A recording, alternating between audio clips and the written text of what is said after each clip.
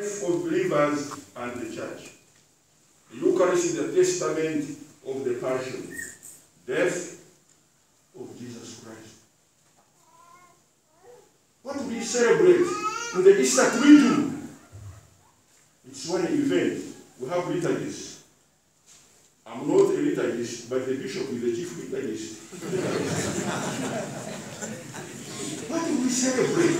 It's all one event from Holy Thursday until Easter Vigil. And that's the highest peak of life of Jesus. That's the peak of our faith in Jesus Christ. His passion, death, and resurrection. It's one event. And Jesus said, no, do whatever he tells you. What does Jesus tell us on Holy Thursday? Do this in memory of me. Do this in memory of me. It is in his blood.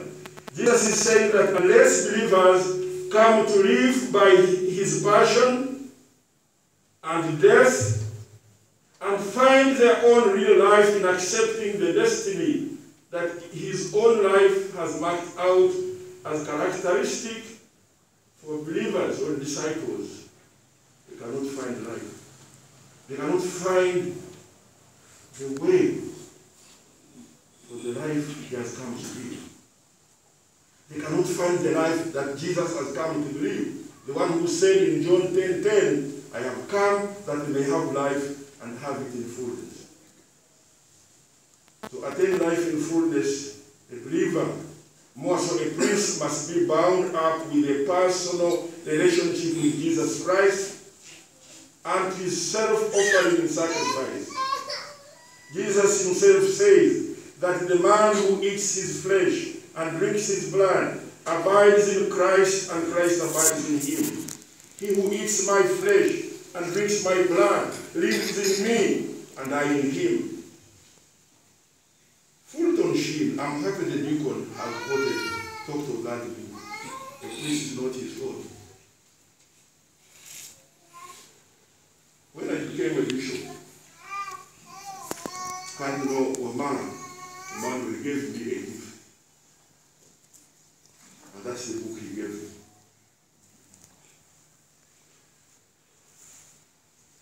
Cardinal Fulton Sheen calls Judas Iscariot a non-Eucharistic disciple. A non-Eucharistic disciple. This should have been the time when Jesus said, do you also want to live? This should have been the time for Judas to have left discipleship, to go back in his former ways, to have gone away.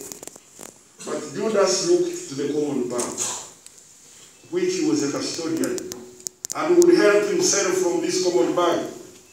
So Judas Iscariot used to abuse the charity, the generosity of those who supported Jesus and his ministry, as we find in the Gospel of Luke, chapter 8, verses 1 and 3.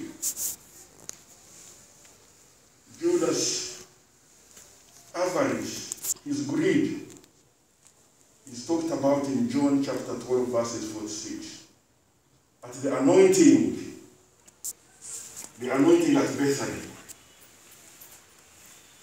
with pure nard ointment of the feet of Jesus by Mary.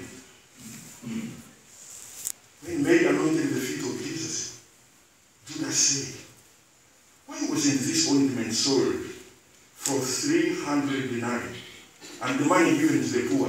The money put in the common bag for the poor. He said this not because he loved or cared about the poor, but because the gospel tells us, because he was a thief. He was in charge of the common fund and used it to help himself this contribution.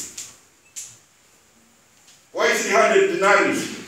I leave that for you to study, find out, research, make research.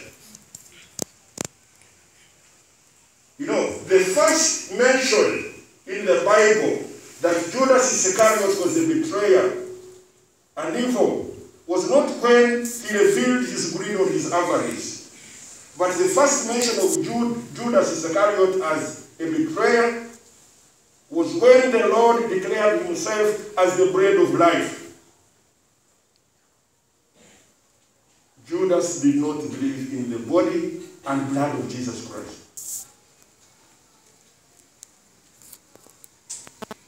He was an Eucharistic apostle. He should have left. But he was bent on stealing from the church.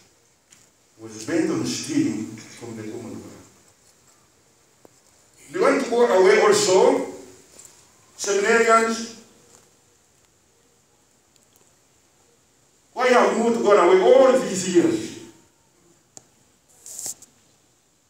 Why have you remained with Jesus? Why have you remained in the seminary at Hayom Hazeh until this very day?